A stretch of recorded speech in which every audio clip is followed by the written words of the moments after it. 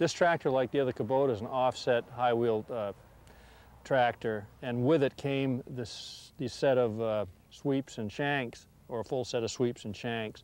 We use this, we have a couple of discs we use for hilling. We use this to go after weeds when they get out of control in crops like beans. As you can see, here's a red root pigweed. You can imagine he was a pretty good sized beast. And these shovels are good at doing just that. They bury, they root out. They're very, very aggressive.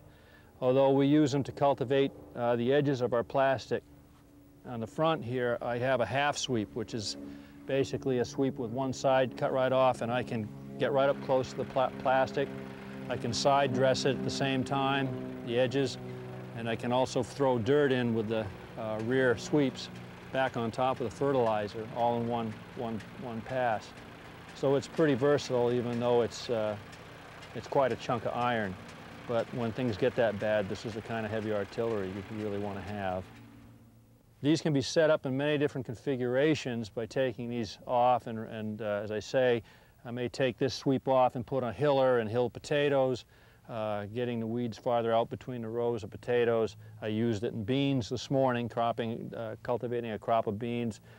I'll set this up differently inside with a side dresser on the other side, and side dress and cultivate 2 rows of corn at a time. These shanks and sweeps are a little rough for doing the kind of work that we use the lily with and the budding baskets. But for your larger crops, pumpkins, vine crops, things on plastic, beans, when they get up to after they get to about 3 or 4 inches, you can go in there and use this kind of tillage tool quite effectively. One of the things I like about the sweeps and shovels on doing beans or things you would have in a line on bare soil, whether it's peppers or if you're growing them on bare soil, or small tomatoes. We grow our pumpkins and winter squash. One of those things that those sweeps do is they actually throw a little soil back on the plant, and this is pretty well demonstrated in this situation. The outer sweeps will kick out, roll over pigweeds. Stuff in the middle, it will actually hill in and throw soil on top of the weed. Here's some crabgrass that is covered up with soil. It's going to restrict the growth of that plant. This crabgrass will come along, obviously, but it's be set back a great deal more than the bean. And anything that's smaller than that will obviously be smothered. So you not only get the action of destroying the weeds in cases, but also smothering new growth under the canopy of the plant, which I like. If you notice up front here, there's a half sweep, which means that it doesn't have, I don't know if you can get a shot of it, but it doesn't have this half of the cultivator at all. That's a very handy tool to get up close to plants. We also use that in cultivating the edges of our plastic. Our tomatoes, our peppers, our melons, squash, cucumbers, eggplant, is all on black plastic, and when we put them out at transplant time, we cover them with hoops and remay.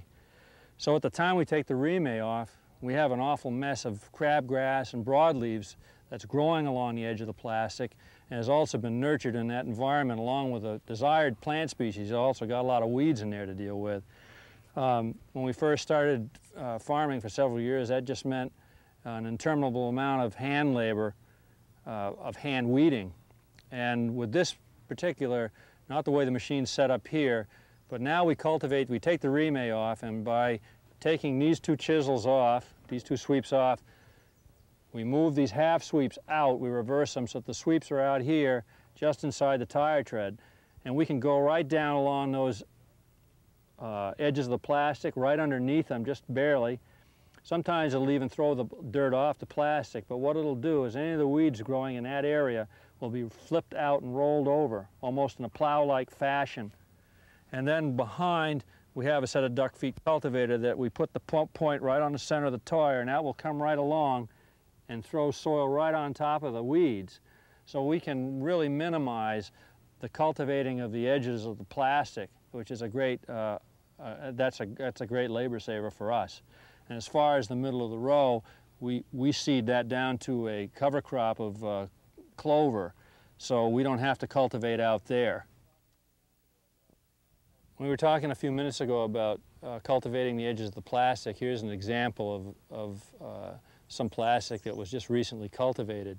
We pulled the remay off over a week ago, and because it's strawberry season, we didn't get in here and cultivate immediately, which we should have. So yesterday I came in here and we were dealing with, you can see, some pretty large weeds here. And here again, despite the size and the thickness of the weeds on the edges, we were still able to that front shoe was able to chisel these things out.